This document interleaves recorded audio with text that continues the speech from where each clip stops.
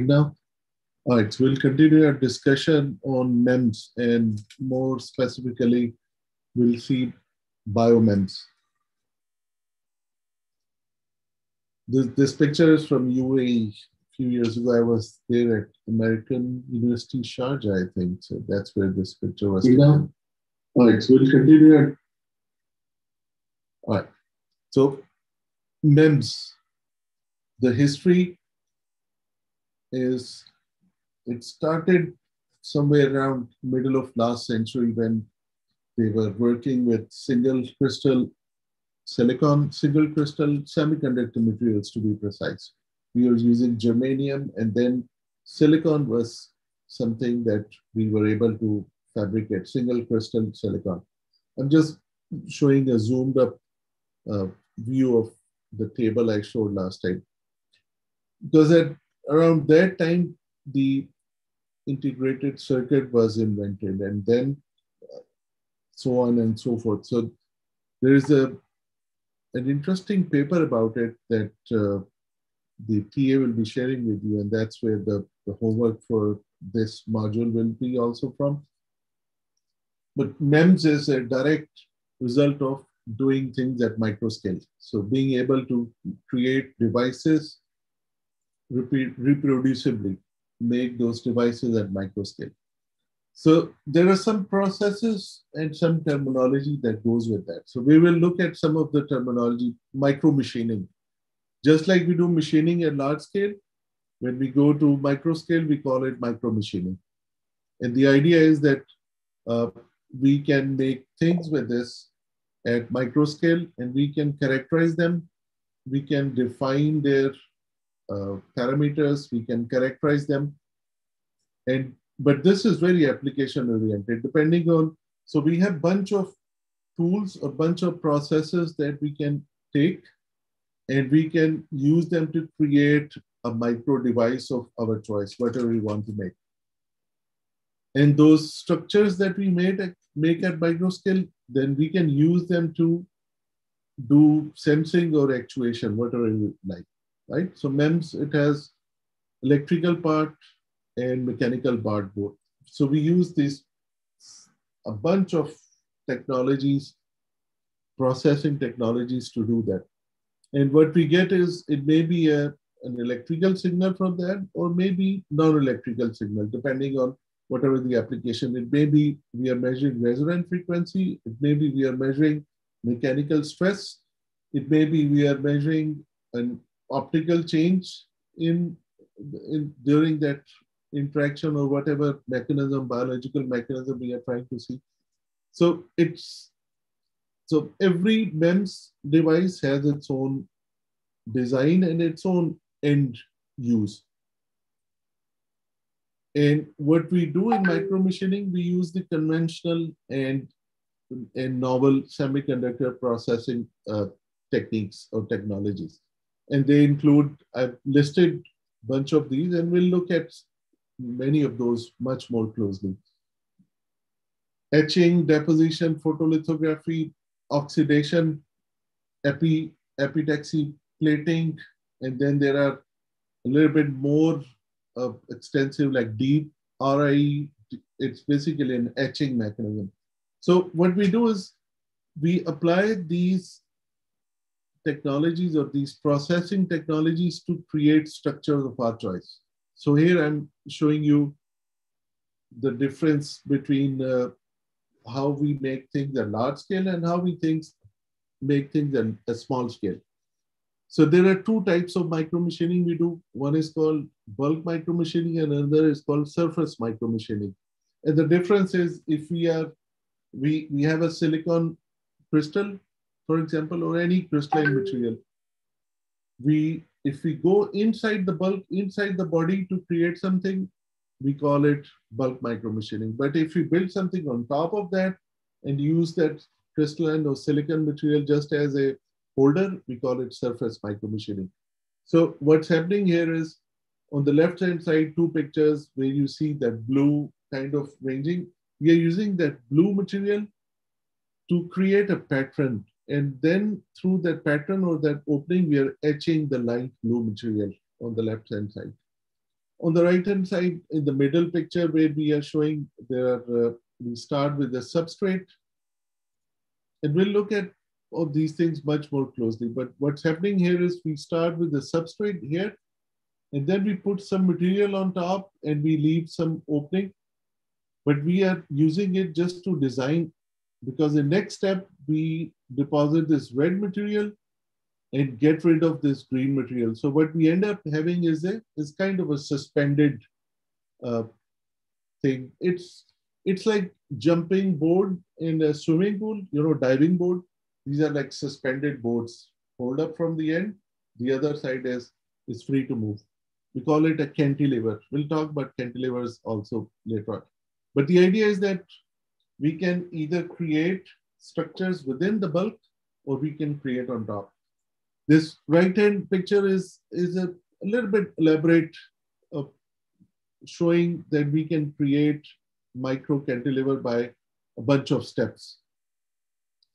Right now, the idea is that look at these things and we see that how do we create 3D structures or 3D shapes at micro scale. So we use these bunch of technologies or techniques. Now, these processes, they come in order. We start with, like, from the top, we start with a substrate. Substrate, we call substrate like any structure or basically a silicon wafer on which we will be building things on top or within these things. We pattern the design, and there is a process, it's called lithography. We'll look at lithography a little bit in more detail.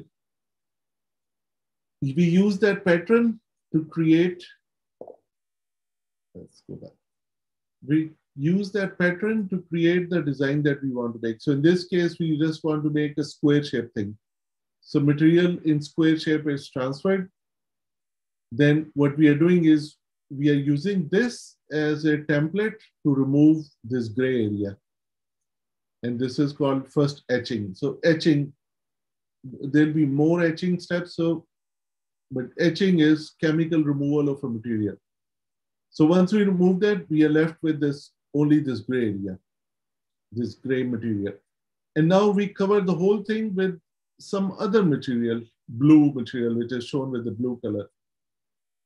Now, once that's put on the surface, we can remove the underlying material or we can keep on building on top of that. So we put a pattern in a material on top of that and use that to etch this part. If you etch this part, we are left with this kind of shape. So now in this shape, then we can etch the gray area also. And what we are left with is a micro scale suspended kind of structure. What we do with this structure, we'll look at the examples of what are the usage of these kind of structures. But the basic idea is that at micro scale, we use a bunch of processes to create those structures that we were looking at last time, right? Now, if in 2D, if I were to show the steps of my fabrication, and we design these, we design on paper, then we ultimately transfer them in actual fabrication of these things and etching them. So in this case, for example, we start with the silicon wafer we are shown with yellow. We put 2 layers of some polymer on both sides to protect it. And we use that polymer to create a pattern, a design, which is shown with blue. So we use that blue area, we remove material, and then we use that opening to go down and create some trench or this kind of pocket within the substrate. We can create another one, and we can, instead of just doing some etching or some depth, we can go straight down and create a deep etch. So this is a kind of a deep trench we can make in silicon wafer. Or we can just have small doping done where we just implant some other elements into the substrate. Now, we can open a window from the other side as well and use that to etch all the way. So what you would be left with is a feature which is suspended in the air, and it's just a membrane. So this area is just a thin membrane, which is being held from across four sides, but it is just a thin layer. What we do with thin layer, we'll look at that also. This can be a pressure sensor, for example. Another example, again, we start with the substrate. In this case, we are showing it with green, and we can coat it from both sides with some material and create pattern and use that pattern to remove material from those places. And then we can put metal on top. So there are a bunch of metal that we can use: gold, copper, so tungsten. There are rare metals which we use as well. So we can use that and we can remove material from below. Now what we have is a thin membrane which is suspended, which can be freely moving. What do? We can put another layer on top and we can create metal connections with that. So here what we are showing is we have put the golden or yellowish color metal in there. And in that metal, we can use another kind of material, or we can just etch away the metal to create access to that. So these are different ways how we can create microfabricated materials. Now, an end product would look something like this, where this mass or that suspended membrane can be used to measure pressure, for example. And what we can do is, for example, these are just two examples. There are many other examples of how you can make a pressure sensor. So in this case, now this is the whole membrane and there is mass suspended. Let me change the color. And there's mass suspended. Now change of this mass, if something accelerates, this mass will get shifted because of inertia. And this shifting can be measured with the piezo-resistive material at these thin parts.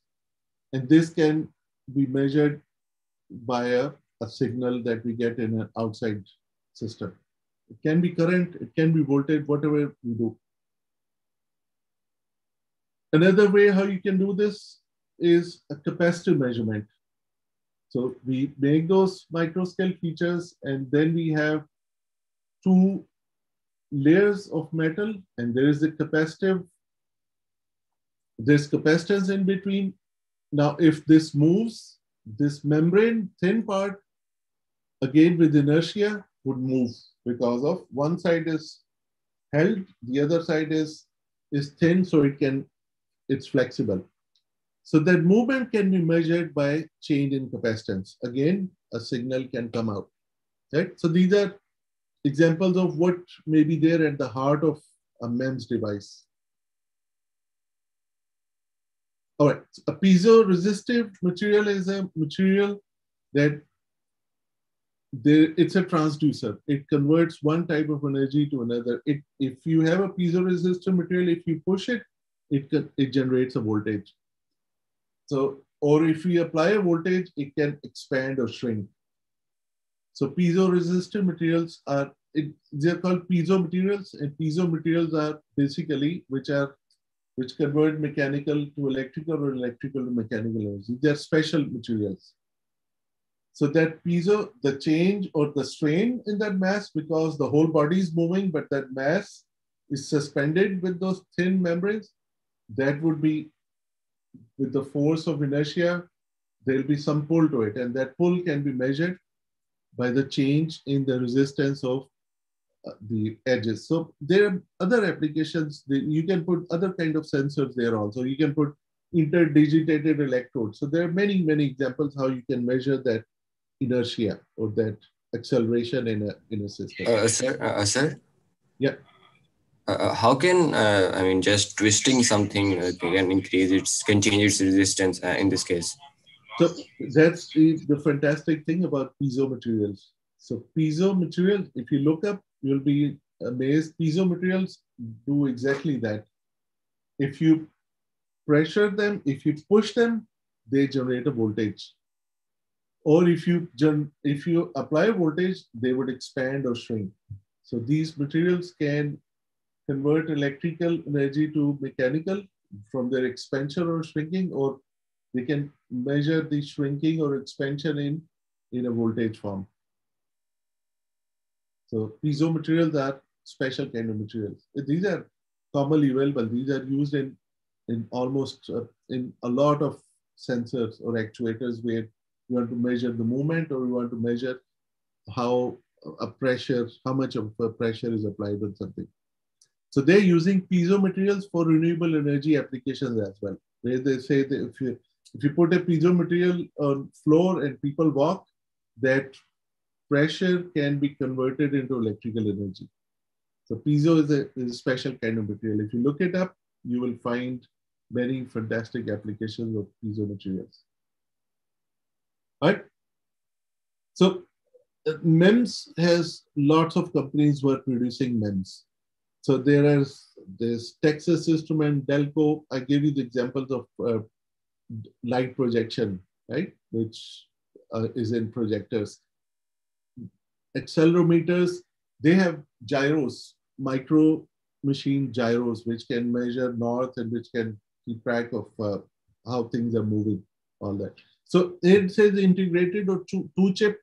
Integrated is when you make everything in one chip in itself. Or two chip is if you make two parts on two chips and you bond them together, you bring them together. Just hang in with me. We will look at these processes later on as well. How do we make a chip, or what are sub processes that go into making those chips? All right. So MEMS, Sir, I had a question. I had a question regarding the pressure sensing material you showed on the previous slides. Can you kindly please go back? So you're on mute as well. Sir, on the previous slide. I'm unmuted because I'm sneezing. Just give me a second. I have lots of allergy. All right, you want me to go further? Yeah, sir, on the previous slide.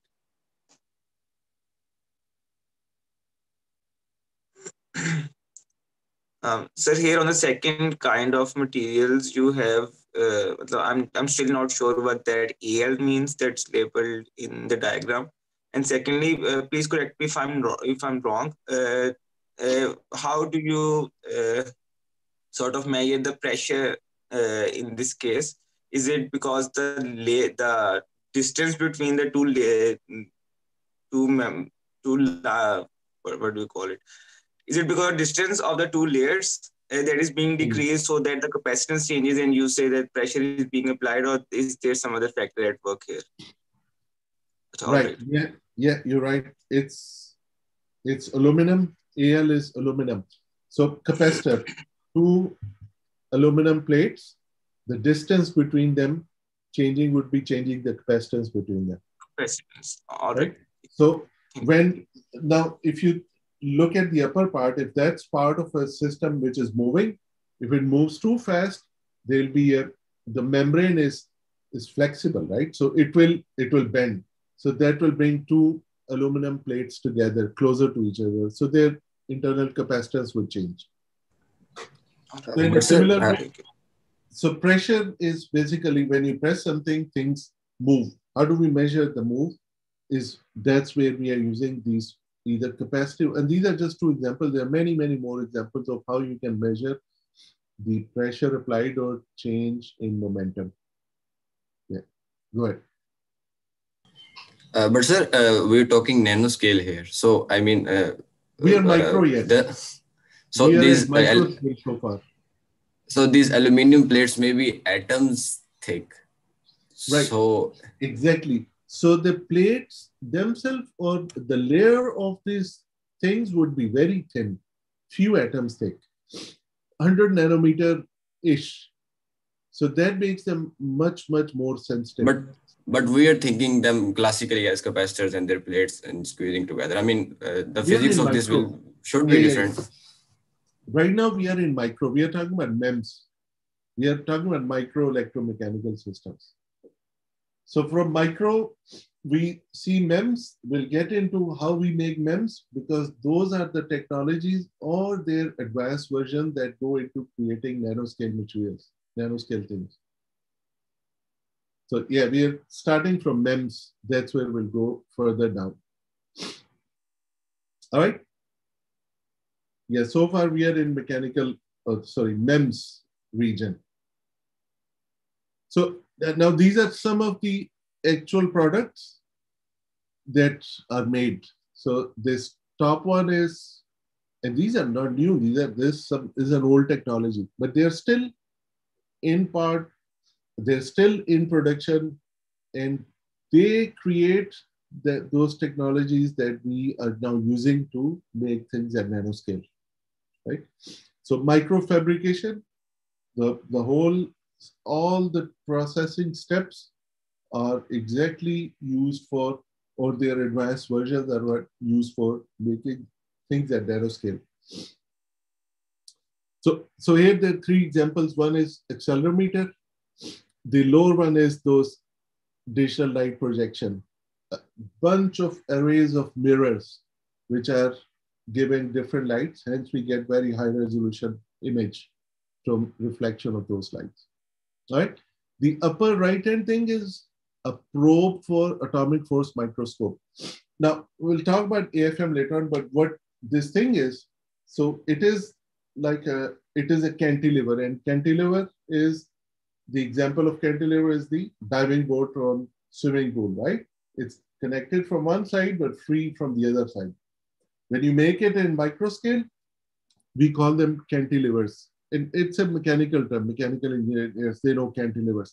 What we do with that is we use cantilevers for a whole bunch of things. Here in AFM, cantilevers have these tips, what is shown at below it, a very sharp tip, a very sharp needle.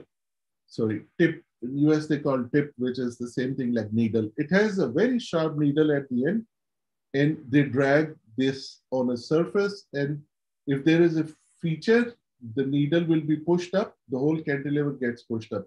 So we measure the change in the height of cantilever, which directly translates to the nanoscale features on the surface that it's dragging on. But that's a micro machine part for the most, except the tip, except the pin part, everything else is made by micro machining. MEMS, all right? So one more example, and then we'll get into bio-MEMS, because that's where we'll start looking at both sides of bio side and engineering side. Now, these are examples of the packaging of accelerometers or packaging of microchips. So the left side is showing an accelerometer. It's a airbag chip.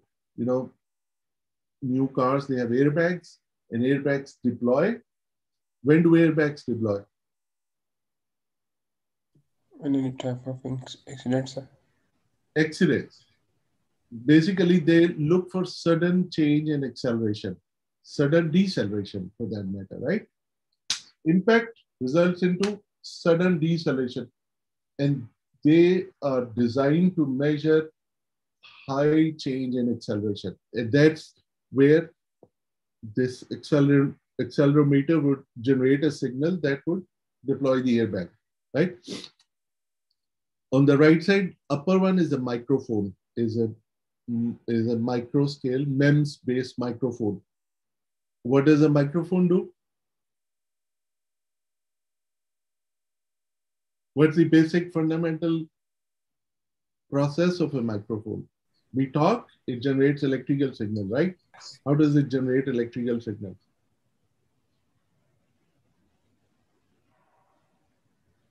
The waves that we create. So microphone has membranes. It's no different than a speaker. You guys have seen speaker, right? People used to have these woofers and tweeters. So what does they do? It vibrates. That's what it does. And the vibration creates waves and we hear the waves. The microphone is reverse. When we speak, there are membranes that vibrate and they pick up the waves and convert those mechanical waves into electrical signals. The lower one is where you see actual cavity, which has a silicon membrane at the bottom, and it is connected only from 4 corners there. It's amazing how small. So only thing that's connecting this squarish membrane, which is this membrane, it's suspended in air only through these 4 connections with the substrate itself. So we start with the whole thing, we keep on etching until we get to the thin membrane, and that's where we stop. And what we get is a membrane that can do many things. It can be used as a microphone, it can be used as a speaker for that matter, it can be used to sense things, right? Movement. Now, so far we have been talking about big things or common sense things. Now we need to get into biomems. What does MEMS have to do with biology? Yeah, questions? Sir, I have a question. In the last slide, you said that airbags use these sensors which measure certain deceleration. So if a car applies brake before accident, airbag does not open. So why doesn't it rust in that case, although there is a certain deceleration and there is no accident? Okay, I don't know why would that happen. All I can think of is the manufacturer may not have made them sensitive enough, or manufacturer may have not tested them in all the situations. And by the way, there are many times it has happened that cars have been recalled, cars have been taken back by big companies because their airbags deployment system had faults in it. And this is exactly the kind of fault that you are highlighting, that if you brake too fast and then you have accident, how would it know that there was sudden deceleration or not? But yeah, you're right. These are the kind of testing they're supposed to do before they put them in the cars, and common people like us feel secure, or we have airbags, and when we need them, they don't deploy. Or when we don't need them, they deploy. Both cases should be tested thoroughly. But yeah, you're right. But that would go to what kind of sensitivity they define for it to actuate, right? So that would be the function of what signal should deploy a bag or not, right? And so in the previous slide, from this slide. Yes, from this one. Yes, sir. Can you please briefly tell again what is the DMC chip and how it works? I could not get it. What it does is, so you have, okay, you see this chip, which is shown very small here. Let me see if I can find it.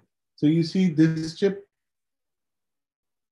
what it, shade color, so what it has is, it has thousands of small micro scale mirrors like this. Each mirror is addressable. Each of those mirrors is actuated. Now, when you have light source coming, now there are 3 colors, 3 fundamental colors. This has to reflect back from each mirror. So if it's, pixels, how many pixels, how many colors? The higher the pixels, the more the resolution. So these mirrors would reflect different colors, which would result into a shiny and bright picture. So each one of those is actuated to polarize or to be on and off, depending on whatever the picture needs to be made on the screen. So each mirror has, if you look at it, it has connection with the substrate on 2 sides, with which we can actuate it to turn either way. So we can adjust if it's supposed to be reflecting or not. And there is, I think there is polarization coils at the bottom, which would define what kind of light it has to reflect back. And I think we can use them in cameras or in optical devices? This is an optical device. Yeah. So the idea is that we have thousands or millions of even small mirrors who are reflecting different colors, and hence we get high resolution picture, high resolution image on the screen. Sir, how do we control the color they reflect? I mean, whether a certain mirror reflects red or blue.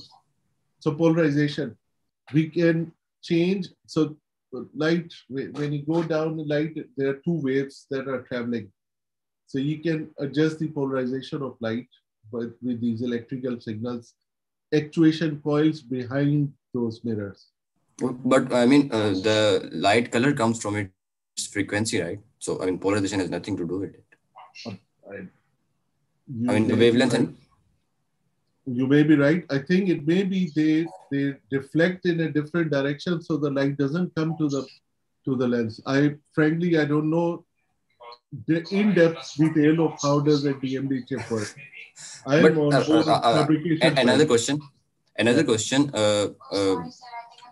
We are thinking, and I'm not comfortable with the classical picture of like light coming on a mirror and reflecting off that mirror. I mean, these are micro scale devices. I mean, what do you mean by mirror at this scale?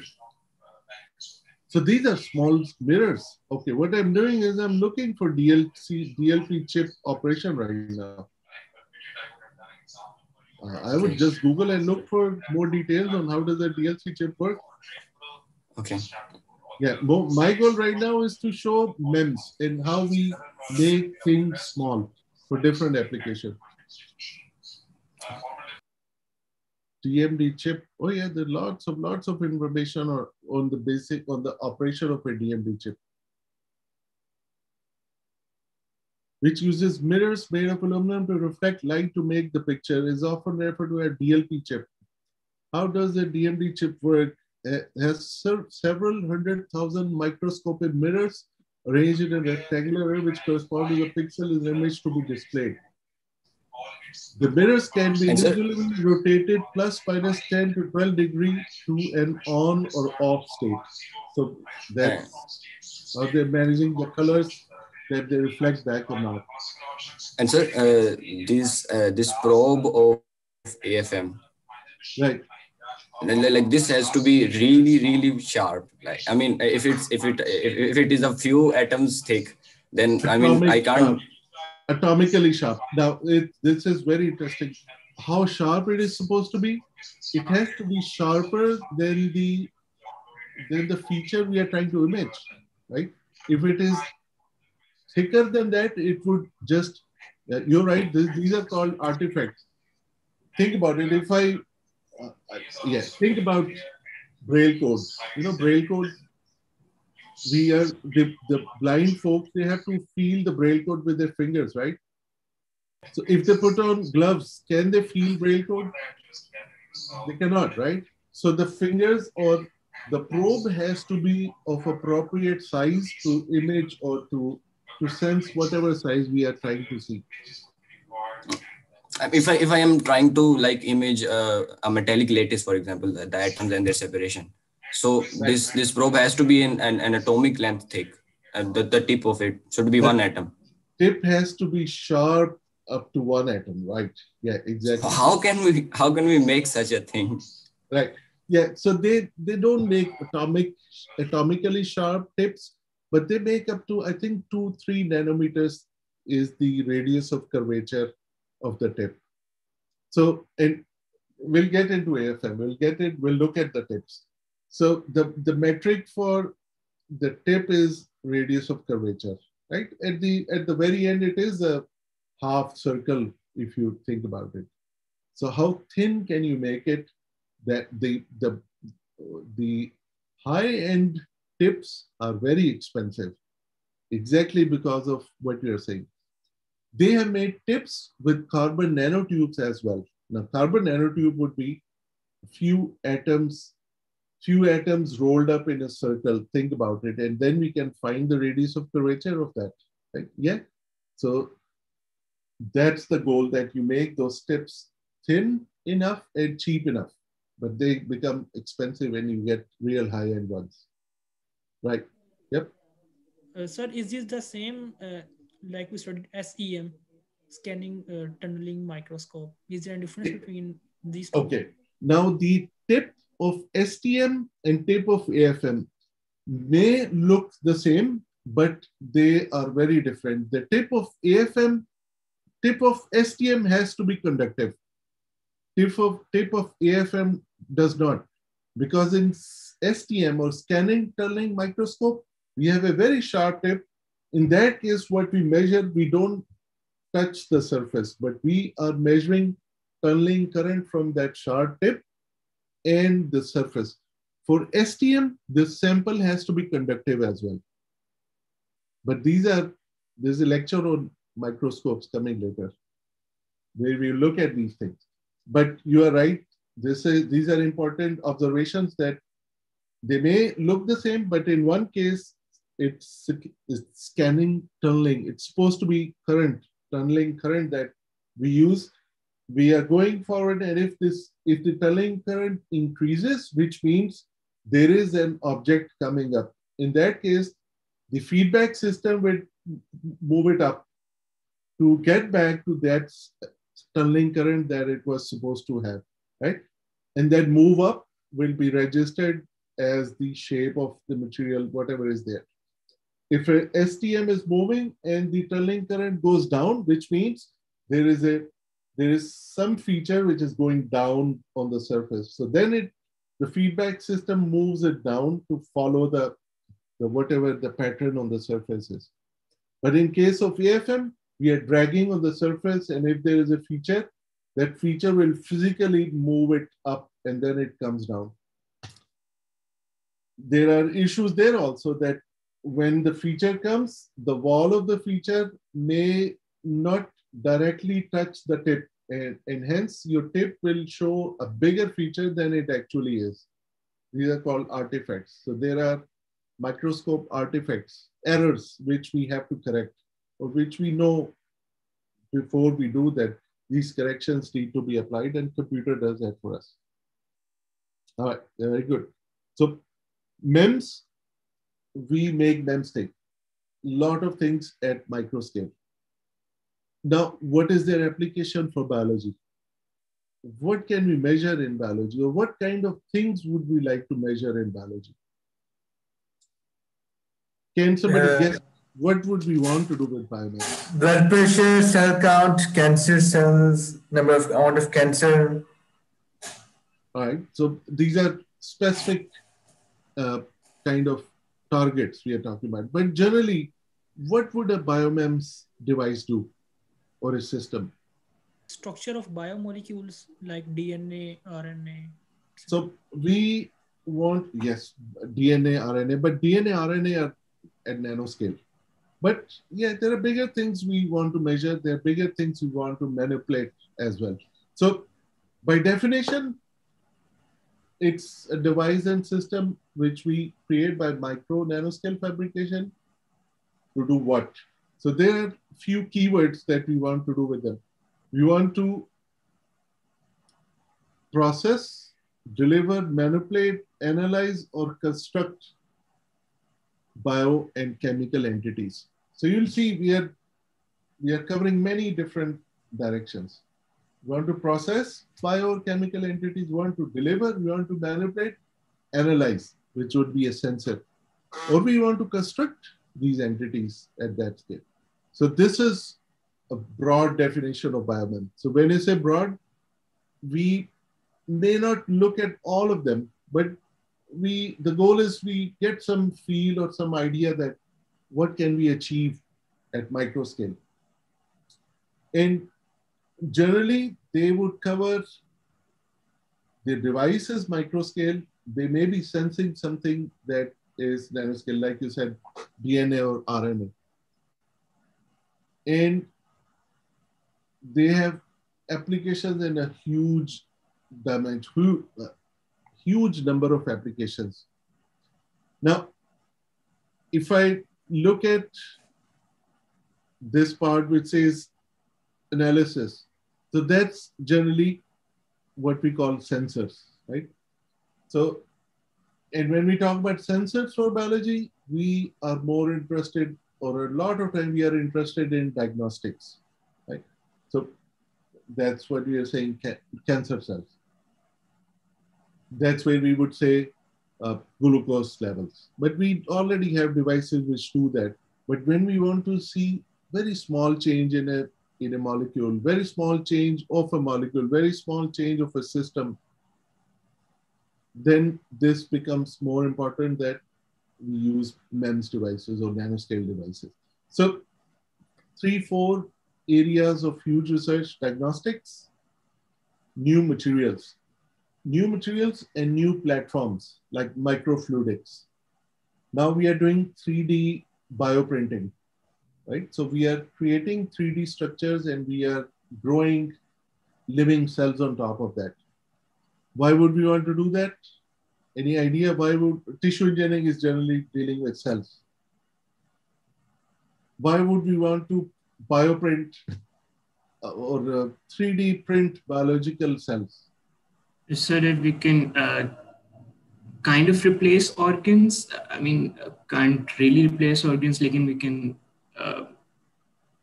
Right. So that's something. Yeah, that's called regenerative medicine, where you want to create organs in petri dish or a lab, and then you want to implant. But when we talk about biomems, we are more on sensors, or we want to maybe give something to the system. I'll give you an example of bioprinting or 3D structures. So lungs, for example, right now, there's lots of work going on. We are doing some work on it also, that can we grow lung cells in a similar environment on a 3D structure? You know, lungs, they have small air pockets where air exchange takes place. And there's very special cells who do that. Lungs expand and shrink. So we are trying to make 3D kind of structures which can expand and shrink as well. And then you want to grow cells on top of that. So we can emulate or emulate, like copy what actually happens in a living system. So that's kind of tissue engineering that goes into that. When we make implants, we might want to put coatings that the body does not reject, right? Body rejects the foreign materials. That's where a lot of times we do testing in test tubes, petri dish, in vitro. We call them in vitro. And then we do in vivo testing in animals, and ultimately they go for human. The second major area from biomems is what's called lab on a chip. Have you heard lab on chip before? Lab on chip, the simple idea is that we have all the things that we can do in a lab, big, diagnostic lab. I'm trying to remember them. Yeah, there is a lab in every big city, right? So these are diagnostic labs. These are labs where they take the sample, they do processing, and they find results. Sometimes they do culture. Sometimes they just mix chemicals and they find out results. Can we do that on a small scale, in a chip format? When you talk about chip, we are talking about a gadget that's self-contained. It has all the chemicals it would require to do the combinations or flowing, those things. And we'll look at the examples. That's a big area which is called lab on chip. And everything that we do, the idea is that we should not need any human intervention. You set things in motion and it should give a result. There's this word written here, high throughput screening, HTS. HTS is a major thing in drug discovery. HTS is a major thing in lots of bioanalytical things where they're looking for new chemicals that can work against a disease. Now, they do it large scale. If you have lab on chip, you can do it small scale. Small scale means you would require less amount of samples and you can get quicker results. You can get quicker results and you can design a reader system with the computer, you can read results quickly. So lots of work has already happened, but hopefully that's my idea, that we read more and then we start talking about biomems here. Now, all this that we do lab on chip, we have to learn from biochemists, biochemistry, pharmacists, all the folks who are already working with things in test tubes, right? So they're working in large scale. They're doing their reactions. They're mixing things already. So we say, okay, you have found some things. Let us put them in a small scale and we can do those things quicker and faster, right? So that helps in lots of direction, lots of dimension. Now, biosensors, we're talking about analyzing. So a lot of work in biomems is in biosensors. And what is a biosensor? Biosensor is something which can do chemical or physical transduction of selective targets. So selective is that if a test is supposed to detect, I don't know, if it's supposed to detect one thing, it should always detect that thing, and it should not have any biofouling. It should not detect something which is not there or not detect something which is there. That's the concept of selectivity. Make sense?